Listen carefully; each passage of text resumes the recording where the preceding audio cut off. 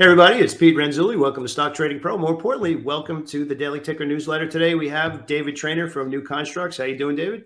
I'm doing great. Glad to be here, Pete. We have three awesome topics today. You're going to want to stick around for the entire thing. I actually wrote them down. That's how important they are. First, we're going to talk about sector rotation. Has tech for 2023, the big AI story, kind of wore itself out? And where are we shifting? We have three different sectors that we're noticing.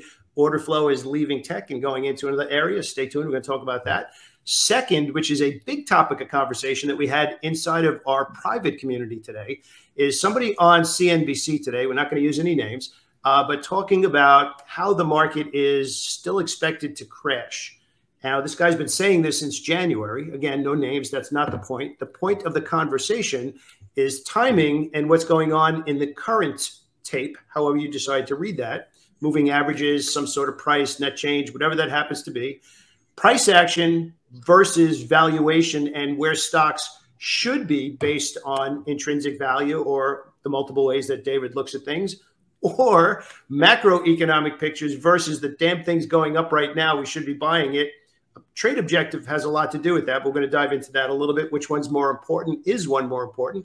And then the third one, David worded this very, very purposefully, to undervalued stocks set to shoot higher. So we're going to kind of finish up with that, with talking about two stocks that might be quote unquote undervalued to consider. Obviously, everything we talk about is for educational purposes. It's up to you to make the final decision. It's up to us to help you make better decisions. That's what we're here for, right? All right. So David, first on my side of things, as far as sector rotation, we've had a lot of conversations about the AI tsunami, I guess, that we had this year, which lifted a lot of tech stocks. Some of them more than doubled in a very, very short period of time. And it just became a point where in our universe, pick a side versus pick a spot. You kind of put those two things together, order flow, tape reading, and the optimal entry. Well, the side of the tech rally right now is not that hard to pick, but something that we've been really harping on is whether or not at those much, much higher levels, was it even worth it at that time? And we actually just had a conversation before we started about some fund managers chasing these stocks after they've gone from 90 to 250. Look, if you're a fund manager and you're chasing it $160 later, there's something wrong with what you're looking at. But let's put the tech aside and say, okay, that might be a little bit done at this point where you kind of need to reset the risk reward or the likely reward for the risk. What are you seeing right now as far as where we're kind of rotating, where there might be a little bit better reward potential at current levels and where the volume is actually there as well? I think this speaks to the answer to that question, or my answer is, it speaks to really what you've been saying about sector rotation. There's been so much money in tech. It's so overbought, and that has left so many other sectors underbought. And that's where I think where we are seeing multiple great stocks that are super undervalued and I believe set to soar, because to your point, the amount of money, the sort of avalanche that's flown into tech, it's kind of running its course. It's sort of done. Like, how much more bullish can the market be when the Fed chairman is saying, by the way, we're going to keep raising rates, right? Yeah, I think there's a little bit too much emphasis given on the fact that they paused. That's right. That's right. I mean, we couldn't have taken the market couldn't have taken a more positive spin on the pause than possible. And I think there are many factors at play here, Pete. I mean, look, the timing of this is not consequential. I think a lot of investment bankers, a lot of Wall Streeters want to make another big bunch of money before they go to the beach for the rest of the summer. And guess what? They're doing it with these stocks that are going way up too much. And then these IPOs, ridiculous IPOs. The Kava IPO, it's going to be, I think that's going to potentially be the next WeWork. It's so overvalued, and the underlying economics of that business are so bad. It's not like restaurant businesses have ever been a very profitable business. I mean, you tell me the last good restaurant IPO. It hasn't been one in a long time. Sweet Green and Shake Shack, both pretty much big failures from the IPO, and we predicted that as well. So yeah, and I think the investment bankers want to see things go great. I think so does like everybody in the business, whether it's the CNBC people, all the Wall Street people and their tag-alongs, the killing hedge fund managers, want to make a bunch of money. And I think they've kind of peaked now. I think that's why we're seeing the money start to turn. I think the selling has started on the overbought areas. So we're talking about underbought. How are you defining? First, we mentioned before, we're talking about financials, energy, and material. In your universe, how do you define underbought? No, we're not necessarily talking about price as much as they have upside, correct? Yes. Yes. Underbought really to me means just like a very attractive stock. It's not a real fancy technical term for me. I would say underbought is just stocks that like are super cheap with just great underlying fundamentals and then great prospects. Yeah, we rank all the sectors right now, and energy is very attractive. Consumer cyclicals are attractive. Healthcare is attractive. Financials are neutral. Right there, you go. Basic materials are neutral, and we've been selectively picking stocks in all of these 5 sectors, and finding some really good ones. Now, the fact that you got a neutral here and here means not all stocks are good, but we think there's a lot of opportunity in some very specific names that look really, really, really attractive. And I think set to soar because with the sector rotation that we've been talking about, the money's going to come back to some of these underbought sectors, and it's going to go to these super underbought stocks first. On the financial side, to make your point, the banks obviously haven't moved. The regional banks, that's still kind of working its way through the system. But you start to look a little bit deeper, and if you kind of do the stuff like we do every day, which is start out with the sector rotation, comparing that to the market so we can gauge relative strength, relative weakness, whether we want to just be long or hedge. But then you got to go a little bit deeper. And even though the financial sector has really not moved as a whole, the credit services have actually exploded higher over the last 4 to 6 weeks. So specifically Discover Financial, Capital One, and even American Express that basically went vertical for 3 or 4 weeks. So if everybody who's out there right now talking about that we can't find anything to do and tech is too overbought, you just got to go spend an extra 10 minutes diving a little bit deeper than just the big picture of the sector, because we've been all over Capital One, Discover, and American Express for the better part of 4 weeks. And very similar to what we're seeing in basic materials now. A lot of those stocks in the traditional ways of reading the tape or reading the order flow on them, they're still bearish, quite honestly. But they're when you track it from one day to the next, 1 week to the next, you're starting to see where they're breaking bearish order flow, but not quite bullish yet. So the way that we kind of word that in our community, less bearish doesn't necessarily mean bullish yet. But you got to notice those things, because what happens is very similar to what we had in healthcare, probably around 3 months ago, where it basically sold off for 12 weeks in a row and then slowly started to be less bearish. And you had a 5-week period where healthcare was very good. So my point is you start to see the headlines 5 weeks later if you didn't do the work in the first place. So that's kind of what we're talking about right here. Just to give everybody a heads up. Financial diving a little bit deeper, where we just got a little more specific on credit services. Energy, probably oil and gas, E&P, probably where we're seeing a little bit more buying pressure right now. And again, those are crude oil still needs to get above 82. 82 has been the level for a while. OPEC tried twice to talk about, we're cutting, and didn't work. It went up a day, sold off for the next 4 weeks. They tried it again 2 weeks ago. It's coming back down again, which actually kind of now the contra trade to that. David, I don't know if you happen to see this as well. As oil keeps going down, summertime coming in, we're now seeing stocks like Royal Caribbean, RCL, NCLH, exploding. RCL has had a chart like I haven't seen in a long time, probably another 5-week rally. You start to put together these kind of cyclical plays. There's been opportunity, but you need to do that little bit extra work to dig it out. And same thing with materials. We're starting to see them be less bearish and coming to the other side. So if you want to be ahead of the curve on a lot of these things and catch them technically before they start to make sense fundamentally, got to put in that little bit extra 10 minutes worth of work every day. It's not a lot, but you got to put it in. Yeah, I mean that's kind of what we you and I are about, Pete, is doing that diligence so that you're making informed decisions. You're not just throwing money out willy-nilly. Yep. You're not, your strategy isn't FOMO or MOMO. It's having an information advantage, an intelligence advantage. That's the only thing that pays off in the long term. I do want to mention that Discover, was one of our long ideas just a couple months ago. So we tend to overlap a little bit more than maybe you think, Pete.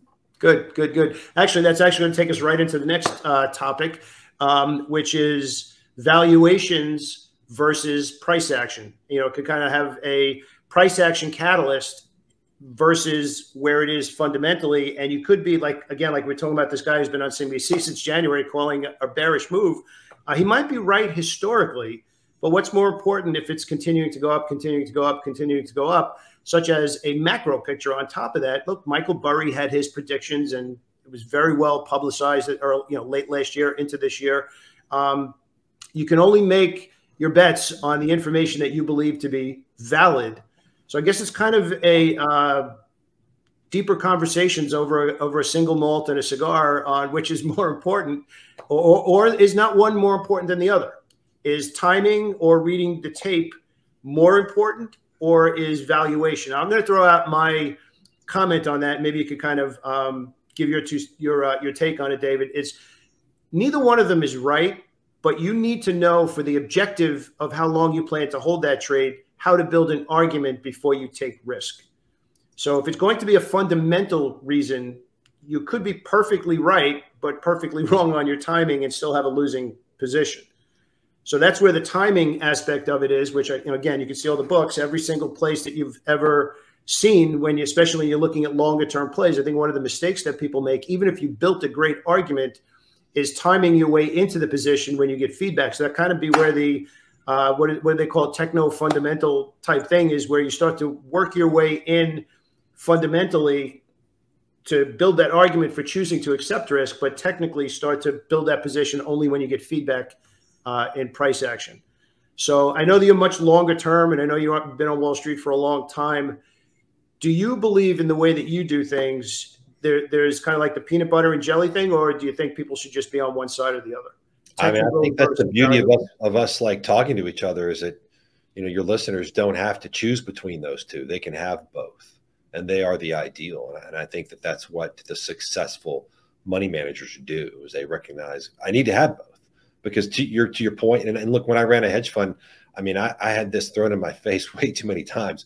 We were righter than rain. We were completely right, long and short, about certain stocks. But there'd be certain events that would cause them to continue to be super cheap, or to cause them to be even more expensive. There was one short that we put on, and it was a terrible business. It was about to go out of business, and they announced that, oh goodness, we're going to hire Bank of America to give us strategic advice, which everybody on Wall Street knows is, please find someone to buy us before we go bankrupt. So I got blown out of the short, but 6 months later, it went bankrupt. Mm-hmm. You know what I mean? It was just like, maybe it was 4 months. It was like, oh my gosh, so I think the macro, the tape, all that stuff, it's important. It's absolutely important. To say it's not important is really naive. I mean, even on my old Wall Street, like old school folks, don't fight the tape. It's a maxim. Don't fight the Fed, don't fight the tape. So to marry those two things together, I think, is sort of a superpower. Actually, it's a great way to word it, because one of the biggest problems that people have with making money in the markets is cutting their profits short. So when you learn to do both, and you have these rock solid reasons why you believe that the company is, we'll just use undervalued just for the sake of this conversation. Those are the reasons that you hold good positions longer. If you're simply getting out because you had a little bit of a profitable move in your favor, when the whole reason it's moving in that direction in the first place has this underlying bid that says, no, this is now is when we're going, those are the ones that you want to hang on to. So just for everybody to get like deeply thinking into why we choose to accept risk in the first place, the more pieces to the argument that you could put in there, that's going to affect your position size. That's going to affect what type of trailing stop loss or exit strategy that you use. And the reason, in my experience, that a lot of people get good trades but exit them too soon is simply because they didn't really think through why they're in the position in the first place. There was no discipline there to begin with. There was no sort of objective underlying decision-making process. And that's, I think that's one of the things you and I are both good at in different ways. We have a very, very objective, systematic way of understanding fundamentals of valuation. Yep. You have a very, very objective and systematic way of reading the tape and understanding sector rotation and timing. And those two things, there's no other way to do it. Otherwise, it's like trying to run a restaurant and making up a new menu every day. You've got to plan in advance and order a lot of stuff in, bring the inventory in, understand what you've got on hand. And it could be based on the seasons and what's seasonal in terms of how you do it. And that makes sense. But anything that you want to scale and make consistent can't be done haphazardly or ad hoc. It has to be done intentionally and with a plan and with diligence and discipline over a long period of time. Yep. One of the things that we teach along those lines of having a plan is everybody understands taking a loss. Like everybody understands stop loss, right? But the level that a lot of people don't get to is having that same discipline that they've learned to have on a stop loss on a position that's giving you feedback that's not working out, is to then the next stage of your development as a speculator is to have that same type of discipline and a planned exit strategy for winners and learning how to hold on to the winners. Everybody's like, yeah, I got discipline on the ones that aren't working. Well, start to have that same discipline on the side of the trade that's doing exactly what you wanted. Yeah, no, I mean, discipline matters in everything, right? And I think that's something that's lost on most of society, because I think most of what corporate America wants to sell us on, you don't need discipline. You can eat candy and drink Cokes and beer all day and do gummies and microdose and, and play video games, and that's it. Mm-hmm. That's just, you should enjoy life, be on vacations. No, that's not the way the world works. That's not the certainly not for consistency. That's for sure. A lot of people search the market for consistency from the market, but what they don't realize, the consistency and the results that they ultimately get is the consistency with which they follow their edge. But that would require them looking inward for the result instead of it being some mysterious object that nobody has the clues to. Yeah, it requires that you've built an edge, a real edge. Exactly. Right? And there's no other edge that comes except that which comes from emotion, from information advantage, analytical advantage, or emotional advantage, which means you just don't get caught up. But how would you define your edge, Dave? The edge that you've built over the last couple of decades. How would you define your edge, and why is it different? I would define it as both an information and analytical advantage, which I think can give us an emotional advantage. And it speaks to your point, Pete. It's if you can be consistently paying attention to and holding to your edge, that's because you've got trust in what you're doing, and you don't need to be like the historic or the traditional Mr. Market, who is notoriously overly optimistic and overly pessimistic at times, right? But yeah, it's a long-term, hardcore, like hard work, technological advantage built on fastidiously going through these filings and teaching the machine how to do it for us, so that we can get the machine to do more of the work, and so our experts can focus on more companies and more complex companies. That's giving us an information advantage. We have better data than everyone else. That's proven. Better data and a better model. And our models are better because they're more comprehensive and are taking into account these data points that no one else has. So they're more complex. And so we've got a superior model driven by superior data, creates a superior output. So let's talk about a couple of ideas, right? We've just gone through the sector rotation. We've gone through valuation versus reading the tape. You said you got two stocks that are attractive to you these days. Let's take a look and see what you got. Yeah, let's talk about superior output. We recently wrote a very good report, I think, on Zions. I feel like I should talk about Discover now, since we wrote that one not too long ago too, and that stock's up a ton. We also like Zions. This is a great business, and it's at a super cheap valuation, right? This ratio is saying that the stock price is implying that Zion's profits will permanently decline by 80%. Right. And so when we do a report on this company, what we will show you in terms of like risk reward, we'll talk about how they've got a better business in terms of better net charge off than the industries, better underwriting, all the things you want in a bank that's the opposite of Silicon Valley Bank, right? Like these guys are doing it right, resisting the temptation to get into commercial real estate, generating tons of free cash flow. And my favorite chart, Pete, is always, we call these the money charts. This is where we look at the past after-tax profits and compare them to what's implied by the current stock price. Right back when we wrote this, it was 29 bucks. I think it's up a good amount since then. But this is what the future profit of the business would look like here to justify 29 bucks when we wrote the report. Here's what it looks like at 60 bucks. You can see that both imply a significant decline, permanent decline.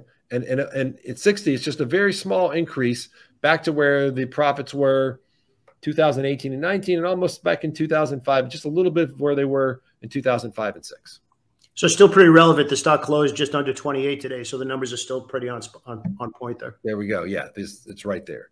So this is something where the fundamentals, right, look really good, and that's going to be all the work we talk about and above, or in the rating.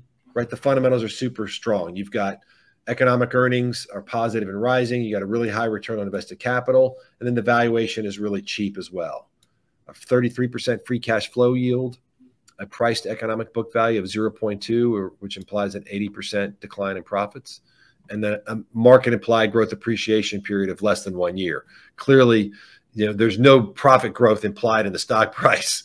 So it's actually significant profit decline. That's good risk reward, Pete, in an industry that we think is, just getting trashed because of the Fed raising rates and the fear of other banks going under. Yeah, this stock actually took a 50% haircut when the regional bank crisis happened back in March, and it's still very close to where it imploded to. So the offer is still in there, and the market hasn't started to correct it back to the upside yet. So it does imply that this is definitely a price to start considering it. Yeah, absolutely. Stock number 2. You ready to go to that one? Yep. Yeah, it's a similar situation, except this is one, where people think about coal and green energy, and there's been a lot of greenwashing where everything that's not related to green energy is bad and everything that is good. And that's caused a lot of capital to get destroyed as people chase green energy businesses that don't really work. This is a really interesting story in that Warrior Met Coal is a producer of metallurgical coal, very different from thermal coal. Thermal coal is the bad coal that creates all the smog and the carbon dioxide and all the stuff we don't want, and it's used for creating electricity and heating. Metallurgical coal, on the other hand, is used to make steel. And guess what the #1 ingredient, or one of the main ingredients in all of the green energy infrastructure is, Pete? I'll take a guess and say it's that. It's steel, which needs metallurgical coal, right? So what's happened is that people have thrown all the coal stocks out with the bathwater, and this metallurgical coal company is actually set to do extremely well because the demand for steel is only going up. Whether it's all those wind turbines, those solar panels, utility companies trying to get to net zero, like all that equipment needs steel, which needs metallurgical coal. You've also got tons of huge infrastructure planning, big fiscal policy initiatives that are around spending, whether it's building bridges or whether it's trying to get to lower emissions. Solar stocks have been a very big play for us over the last couple of years as well. They're kind of out of play right now, but could be a good tangential idea. Yeah, that's right. That's right. So this is two situations where really the market's kind of throwing the baby out with the bathwater, and metallurgical coal and Warrior Met's position in the industry is second to none. And so they've also recently expanded their ability to mine more of this very specific metallurgical coal. And again, you're looking at really strong fundamentals and then a really cheap valuation. I mean, this is really similar to Zion's at 33% free cash flow yield.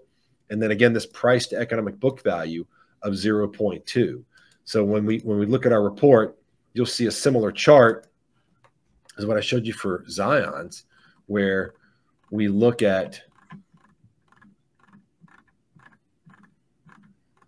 right, past cash flows. And again, we had some COVID hurt a lot of businesses, right? And so if you kind of look at the long-term trend here, probably more like this, but the valuation saying profits at $35, right? It's going to go back to almost COVID lows. And then for $71, almost double, right? You just got to get a little bit better than COVID lows. It's a tremendous risk reward. And as Pete's pointing out, I think with the sector rotation beginning to run away from these overhyped, super expensive tech stocks, these are a couple of stocks that are a great place to put some money, and we think will do well in what I think is probably going to be a bit of a correction environment here, Pete, in the near future. And then these stocks will probably just soar because there's so much value there. We're starting to see a little bit of a correction in any stock that's not NVIDIA right now. AMD actually sold off on some really heavy volume in the last 5 days. But as far as HCC is concerned, Warrior Met Coal, looks like it's basically had a little bit of a technical bent to it. It's been trading between 30 and 40 for the better part of a year and a half. So really to kind of put this in context of what I'd be doing, I wouldn't be looking at it. I just have an alert set for 40 and say, wake me up when we get to 40, because it's just channeling back and forth. It'll drive you crazy. You don't want to tie up capital to something where the way that we look at that's the right price until somebody comes in and says, no, now's the time. Set the alert for 40. And if it gets over 40, then pull it back up and see what the volume looks like. I like it. Yeah. I mean, people always ask us, what's the catalyst, right? And I'm like, I don't know. The catalyst is maybe investors get smarter about these stocks, but that's not a really good one. I like a catalyst that's based on price movement, volume. That's a better way to answer that question. Yep. Yeah. It's interesting. There's so many different catalysts, but the catalyst should be tied to what's your trade objective. If it's just strictly technical, it could be a much shorter term objective, and then the whole trade's going to be technical. But something like this that has a story behind it, if you start to see the headlines to the story and you see the technical breakout, in this case, we're talking about over 40, then you're starting to cook with gas. No pun intended there with coal. Okay, so just a quick recap. We talked about sector rotation. We talked about money kind of working its way out of technology. And I want to be clear about this, just so somebody doesn't, we'll get a lot of comments. We're not saying the tech story is off the table. What we're talking about here is very different, which is the likely reward from these levels to justify the risk. That's very, very different than saying that we've turned around and now we're in a bearish move. That's very different, right? Justifying the risk based on the likely reward. And what we're starting to see now are some of the groups that were bearish turn less bearish, if not bullish. And some of the financials that we talked about before, which David had in his financial analysis as well, also working our way over to energy as well as basic materials. So pockets of financials. JP Morgan is actually not too far from a breakout that I believe is all-time highs, still kind of absorbing the bank buyout that it did, but it's kind of right on the cusp of that. Working our way over to energy. We know OPEC tried a couple of times, hasn't happened yet. So cruise lines, airlines heading to the upside with a lot of other industrial stocks, while energy prices, specifically oil, keep going down. That's a story right now. We're starting to see energy come the other way, which, again, let's talk about June 21st, 2023. Energy starts to spike up. You're probably going to see the money flowing out of the cruise lines and the airlines, especially now that all those tickets are probably bought for the summer. So you got to start to think through a couple of steps ahead. And then, obviously, timing, overvalued, undervalued versus reading the tape. Rewind that part, listen to that. And David just gave us two undervalued stocks in the way that we're looking for them to start shooting higher. We took the second one, HCC, and actually got a little more specific of what I'd be doing, which is setting that alert at 40. We forget anything, David? I think that's great, Pete. You got it. Okay, awesome. David, thank you so much. As always, we'll put a link below to everything we discussed here today, and make sure you subscribe. I'd love to see you here again. Thanks so much, everybody. Have a great day.